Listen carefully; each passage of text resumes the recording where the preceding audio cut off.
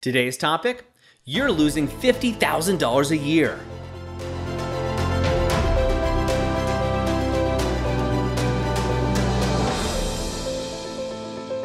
Hi, I'm Doug Holt, author of Your Own Story, and this is your Daily Growth Hack, where each day we give you a tip, trick, or insight to help you up-level what we call the 5 to Thrive. That is your mind, your body, your soul, your relationships, and of course, your business. Now, this is a conversation I have often. How many times are you actually wasting time during your day? Now, when I have this conversation, of course, it's usually over somebody's goals. And what I'm talking about is how much time is actually spent on social media, on Facebook, just catching up on what people are doing, or on YouTube watching videos that you don't even care about. In fact, videos that leave you less inspired when you walk away. These could be music videos or how-to videos or something else. Or TV, right? How often do you sit down to watch the news for an hour or watch your favorite show for 2, 3, 4, 5 hours over the time? Or how many times are you just not being efficient? Kind of like twiddling your thumbs and find yourself just walking around your house aimlessly. Now, most people I talk to, it's anywhere between 4 and 8 hours, which I know if you're hearing this and you actually haven't thought about it, sounds like a ton of time, and it is. But when you actually track that time, for the average person, it's usually between 4 and 8 that I talk to, and I'm dealing with ultra high achievers. So I would say for most of us, it's probably closer on the 6. Now, I'm guilty of this too, of course. You know, my wife and I, we love different TV shows, and we'll sit down, we'll watch them, and as soon as one episode finishes, we'll say, let's watch the next one. And we'll go on. Next thing you know, 2 hours is gone. And, and sometimes I'll walk away going, geez, that wasn't really quality time. We didn't really have quality time together. We both had entertainment time. And sometimes I find myself watching a show that I don't really even care about. I mean, do you do that? You're watching shows or you're on social media really just to kill time or avoid doing the important. And that's really what we're talking about. Oftentimes when we're actually doing these things that are unimportant, checking Facebook or checking email repeatedly or whatever it may be, it actually makes us feel worse about ourselves. This can also be TV shows. I know a lot of you out there who are entrepreneurs or aspiring entrepreneurs, and you watch shows like Billions or Ballers because you get inspiration from those shows. But oftentimes when I talk to you, really you get inspiration, but you also feel bad about yourself because you think you should be this award-winning actor, or you should be this bestseller, or you should be somebody who is killing it on the speaking circuit or personal development line.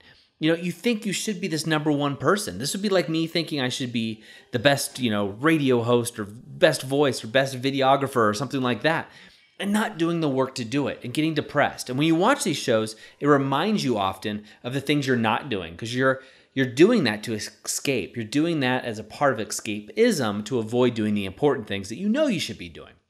But what does this equate to, right? So if you're doing this 4 hours a day, which for most and the average people I talk to is pretty much minimum when you track it. And when I say track it, I'm using things like Rescue Time. I usually have most of my clients get the Rescue Time application.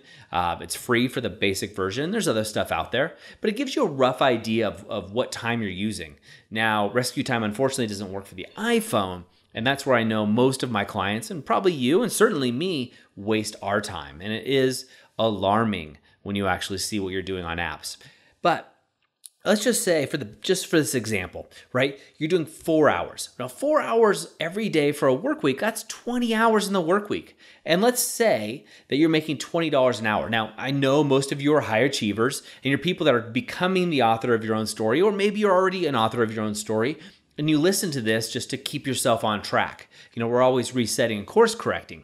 But let's just say for argument's sake, you're making $20 an hour. And we're not going to count in opportunity costs. We're not going to count in how if you're younger and you make this money, you invest it, it's going to be even more than 20. And again, I know most of you are making a lot more than $20 an hour. But even at $20 an hour, over 20 hours per week, you're pretty much giving up $50,000 a year. Right? And again, we're talking in some of these other factors that I'm talking about. That is to say, we're actually factoring in some of those opportunity costs, So when I got this number. So we are factoring some of those opportunity costs that you're missing on that 20 hours. Now, for some people, that's 8 hours, which is a heck of a lot more. And so when you look at that over the course of a whole year, those are the opportunities that you're missing. Now, the opportunity costs I was saying that I wasn't factoring in earlier, I'm sorry, getting my math wrong, but the point is, those other opportunity costs that I'm not factoring in are the opportunities of things you could be doing with that time to make more money, right? So to actually make more money that is vested in your goals and to make yourself just feel better, right? So let's just say you're on a quest to be the author of your own story and you followed some of the suggestions that I've given you, and maybe you've gone to authorofyourownstory.com and you've done the 7 days to becoming the author of your own story. And so on there, I ask you to do some very specific exercises. It's 7 days that are guided. And during that time, you start writing out what you're doing. And you realize, gosh, I don't have enough time in the day. Now, not having enough time in the day is the number one excuse for fitness goals. It's the number one excuse not to meditate. It's the number one excuse not to get things done in business, especially rainmaking or making calls in business. And it's the number one excuse in your relationships, right? So I don't have enough time. So if you could take back 20 additional hours, if I put 20 hours on your plate, and that's being conservative. Let's say you're somebody who spends a lot of time watching TV, you binge Netflix, you've seen Narcos and everything else. Now let's double that, and that's 40 hours a week. That's a full work week, double throughout a year. If you had that time, you could run another business. You could achieve those goals. You could read for an additional hour a day. You can meditate for an hour a day. That's only 2. You could spend an extra hour a day with your family. 4, let's say you exercise an hour. That just takes up your basic 4 hours. You have that time and that opportunity. And this is why I'm saying you're wasting $50,000 a year doing the little stuff. Now, of course, there's always times that, watching a movie or watching TV, there's nothing wrong with that. I love movies. But the idea is tracking this time allows you to be specific and make a decision on whether you are wasting time or using that time wisely. And that allows you control in your destiny and allows you to become the author of your own story. So what I want you to do is just pull out your journal. And what I want you to do is start tracking. What are you doing and when are you doing it? Now, I want you to track for a short period of time. Now, if you're ambitious, and what I make my clients do is track for 30 days. But let's just start with a week. Just for a week, I want you to track your time. And every time you're on Facebook, I want you just to know how much time you're on there, or Instagram.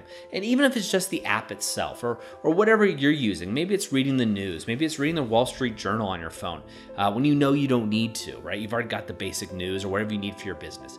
And how much time are you watching Netflix or Hulu or Amazon Prime or just TV in general? And how many times are you doing these mindless things? I want you to calculate that, and I think you're going to be surprised at what you find. And so once you have that, just tally it up and see if that is serving you to your higher purpose, serving you to be the man or woman that you know you can be. And now once you have that list, now you can make some decisions. You can make some decisions on where you can add that time in. And then what I want you to do after that is what I call the Dickens method. Well, I don't call it, but that's where I learned it to be. And look back. I want you to think 2 years from now, just even 2 years of wasting that time. Are you feeling good about yourself? What do you regret? Now, if you take that even further and say, hey, when I'm 80, and maybe you're 80 now, but when I'm 80, looking back on my life, what did I want to do with that wasted time? And that's if you feel it's wasted, of course. But what could I have done? What could I have done more? Could I spent more time with my kids, my family, my loved ones? Could I have worked on my health, my wellness? Could I have worked on my wealth, my business? Could I have worked more on my spirituality? That's up to you to decide.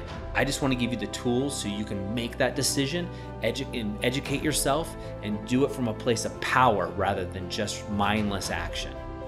That's it for me today. Of course, go over to authorofyourownstory.com where you get more tips, tricks, and updates, and also exclusive news. When we release courses for free, we're also releasing videos, Facebook Lives that we're doing just to people who are subscribers. So make sure you get on that list, and of course, share this with 3 people that you know so that they can get something from it as well. That's all for me today. Remember, go out and be the author of your own story. I hope you enjoyed today's Daily Growth Hacks. Please put your comments right down below, and remember to click subscribe. This way we can ensure that we're delivering these daily growth hacks right to you each and every day. On behalf of the whole team here, remember, go out and be the author of your own story.